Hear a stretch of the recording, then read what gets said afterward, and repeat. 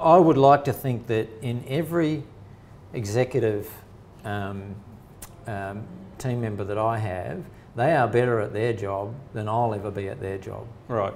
And so, you know, I look at myself as becoming more and more of a generalist. Yep. Yep. Yeah.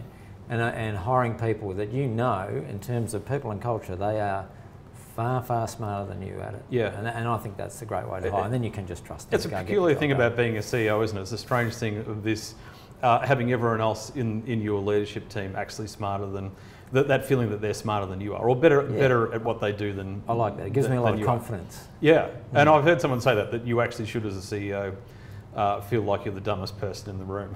Yeah, and your value then is bringing, of course, the view of the entire company to the table. Mm-hmm. So you're getting a picture across the entire organisation. Yeah.